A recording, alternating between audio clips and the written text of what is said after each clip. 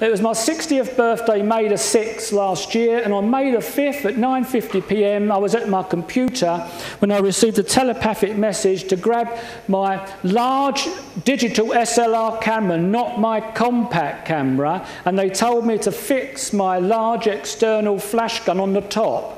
And I think this enabled me for the light to go further into the field. They told me to go outside and start shooting the camera. And I did, and I got 15 images of these beams of light that were shooting out of the ground. Most people think that the UFO phenomenon, the UFO issue, is seeing lights in the sky, which can be explained as other things. Well, if you look at the information in this conference, you'll realise it's not just about that. On May the 7th, 10 p.m, I was on the computer again.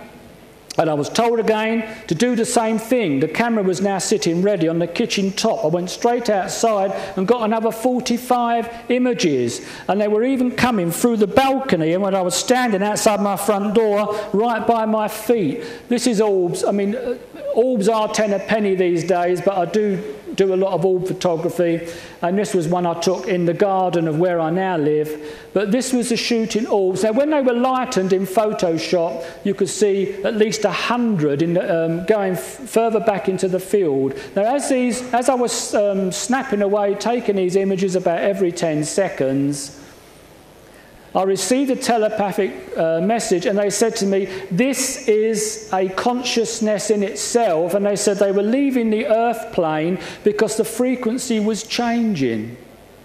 I mean, I'm only just going to show you a few of these here. I don't know what was going on, but that was my balcony. That's a close-up view. Now, that was an interesting... There was this thing here. But when you enlarged it, that's what it looked like. I'm not too sure what that was. You see one going through the through the bank there. So there were 60 shots, and every shot had something on it, and it stopped instantly. It just shut down and it ended. But since taking these, I joked to my friend John. I said, "Oh, I've just been told I think they've gone away on holiday." But the thing is, we don't get much at all now. It's really bizarre. Now, about 3 months before that, I was told again to take my camera outside, and I just took my small compact. There was this swirling mist just by my steps as I was going down the steps, got into the garden. I took this shot, and I thought this was a streak of light, and there was an orb here. But when I took the next shot, about 15 seconds later, the light, that strange light, was still there. And then when I took the next shot, the being on the front of my book, but it's two stylized that John done for me, because when I've met this being a few times, I call them the tulip people because their head reminds me of a tulip, but on the front of my book it goes off in two parts. There's 3 parts to the head, but there's 2, and it slightly splits in the middle and goes back. And this was a third shot, and that is standing. I don't know if you can't see it on... No, you can never... Let me just bring up another one where I've tried to lighten it. You can sort of see it there where it's, thank you, where its legs are over the wire fence. That's the top of its head, where it splits up into 2 parts is its hand and its body. Now that's it close up. Bearing in mind I was told to go outside.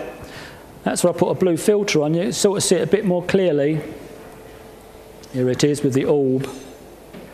And then the next shot I took after this, and that was the last shot. Now, was that the energy form of it shooting away? I don't know. This is a place known as the Lincolnshire Triangle, where we've had the wind turbine incident. We've had 1,500 sheep go completely missing, and I am hoping to do a report on that.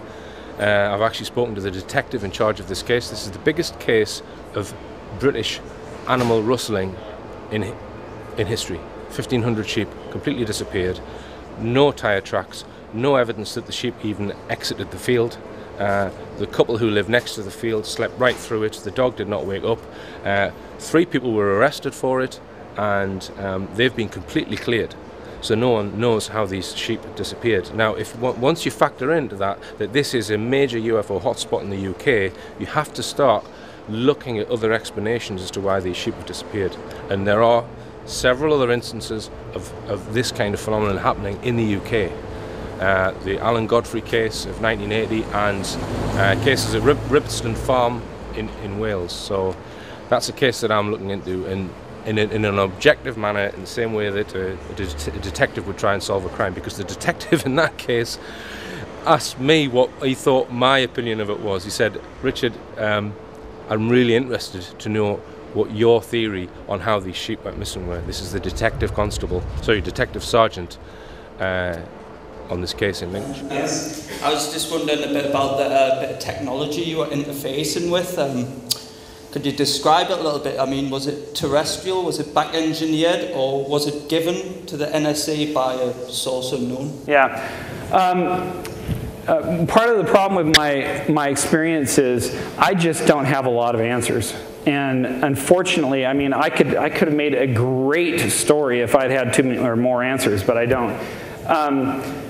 I believe, personally, I believe that it was alien-inspired technology built by the military in concert with the alien race, because I wasn't connected to that computer at all. So it had to have had some sort of interface that allowed me to do that, and I don't think that's human technology. My impression of an alien is the exact same impression that yours is, and it's fed by the media and all the things that we see, you know, that people write about. And no one's going to let off any nukes because the ETs won't allow it. well, I guess I don't necessarily believe the reports, but it's just up to interpretation. But I really can't speak to it because I just don't know.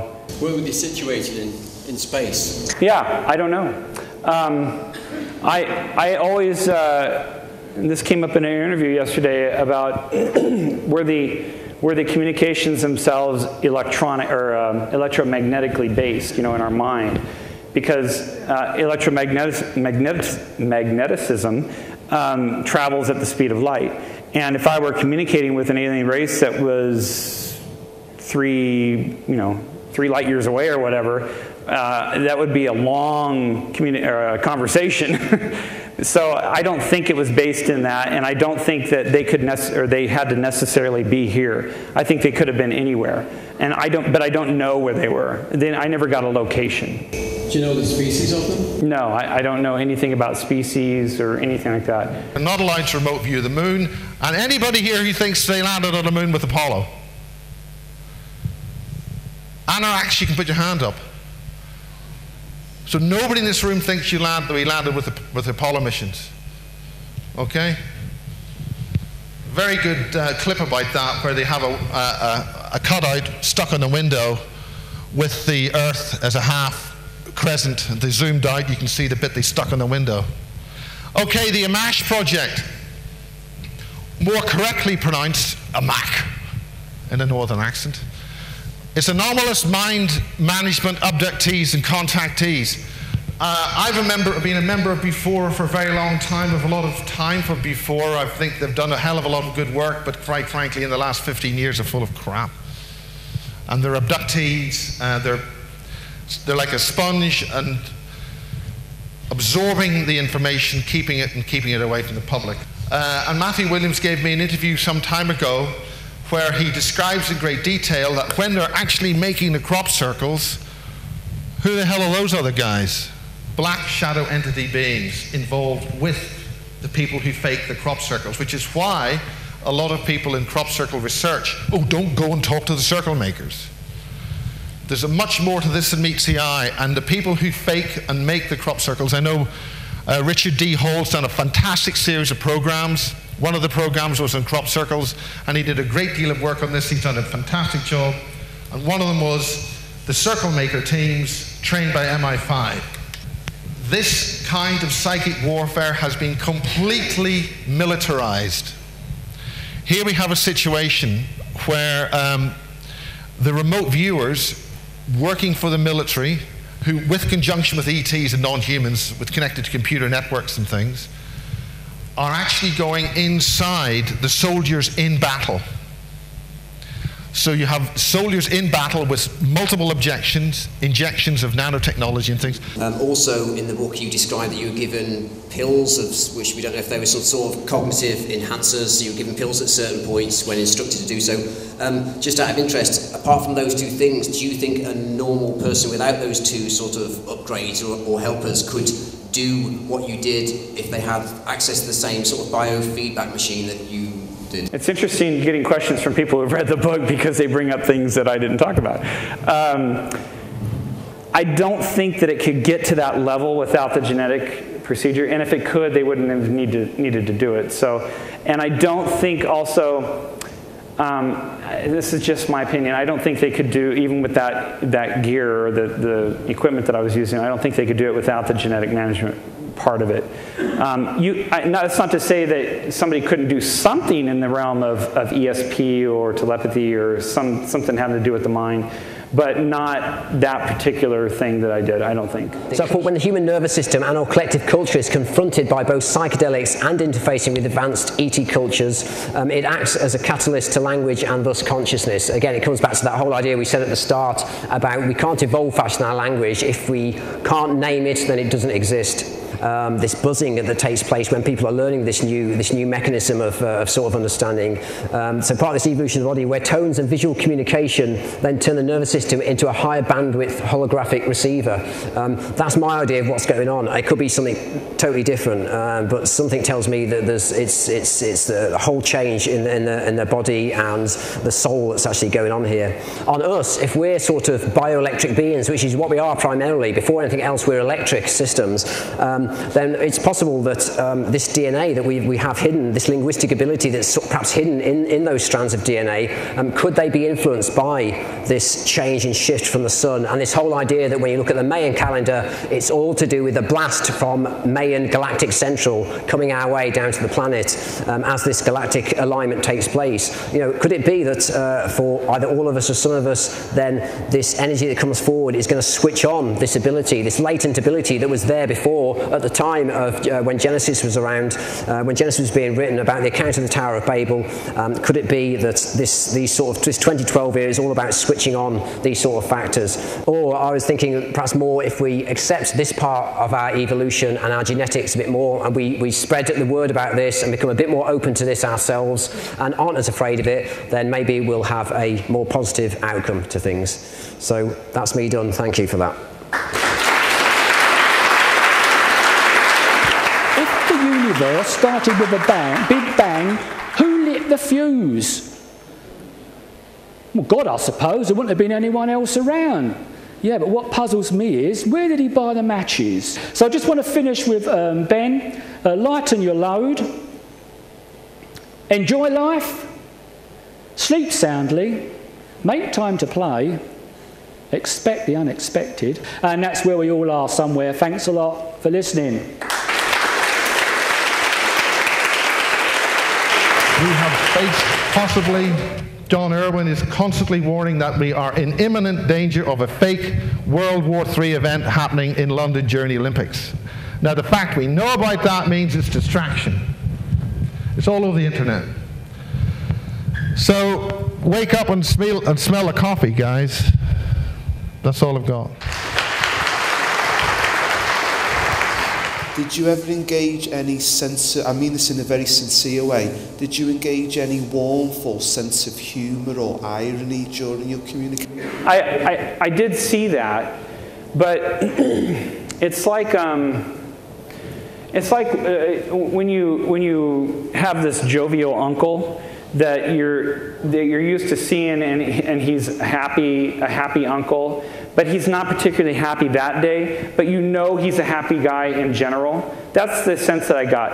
I sensed the emotions around the communication. I sensed that they were there, and they were, the potentiality for it was there, but our communications wasn't the type of communications that would solicit those types of emotions, so I didn't get that. I just got a very logical and structured communications, because I would constantly be going through the day going, am I dreaming? No, this is real. Because the dreams were so real. That's why. But that subsided over time, and it's not like that anymore. I just have kind of a normal dream. But I do have a very active dream life, I guess. Hi, Dan. I just wanted to ask, were you given any proof that you were communicating with an EBE and not, for example, your commanding officer? Yeah, I get that question a lot. No. The short answer to that is no. But I don't think the entire process and what they told me and the training and all that, I don't think they had any incentive to make me think that it was an alien as opposed to human, because why not just bring the human in and just tell me I'm part of a human experiment? You know, I mean, so you have to look at things at face value sometimes and not try to second guess it to the nth degree, because if you do that, then you just drive yourself crazy. But, it's entirely possible. Just like I was mentioning over here, it's entirely possible, but I just don't seem to think so. And also because of some of the answers I got to my questions, I mean, they were too unhuman, non-human.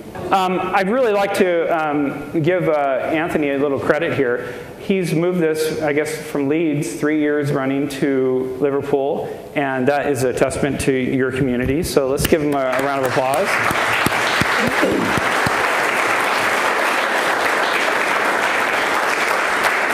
And to make sure that it stays in Liverpool, let's tell people and let's get the community charged about it. I appreciate the invite, Anthony. Thank you. Thank you.